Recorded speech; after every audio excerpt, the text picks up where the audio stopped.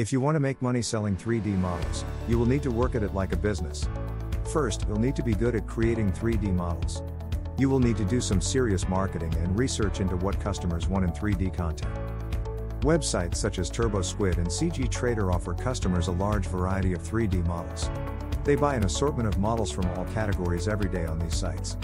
So if your goal is to create as many 3D models as possible in order to make a decent living, start by doing some research on the sites you intend to sell on. You will need to supply 3D models in the most popular formats. For example, 3D Studio Max is still by far the most used 3D application for buyers on CGTrader. You'll find that in this marketplace, a great number of developers provide people with stock 3D models. Game designers, for instance, may buy specific assets for their game development. They may buy small pieces or entire collections for their 3D projects. Is selling 3D models sustainable? If you treat it as a business and market your products consistently, you will gain consistent results. Remember that you must first take the time to find out what people want to buy.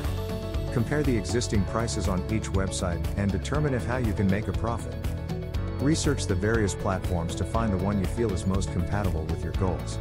The largest sites right now are TurboSquid and CGTrader, along with 3D Export and ArtStation. There are quite a few out there.